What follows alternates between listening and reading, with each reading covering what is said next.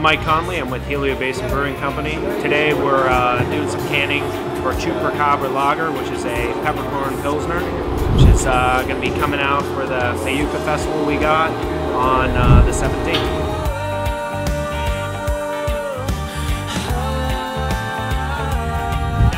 Our mini fest, our big Phoenix beer and music festival with Fayuca.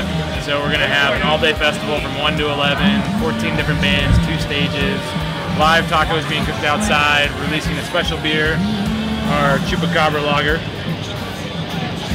And yeah, it should be a good time. So Fayuca's going to headline that show, and it should be fun. We're going to blow out the parking lot, family friendly. It's only $10, so encourage people to come down with their friends and families and hang out.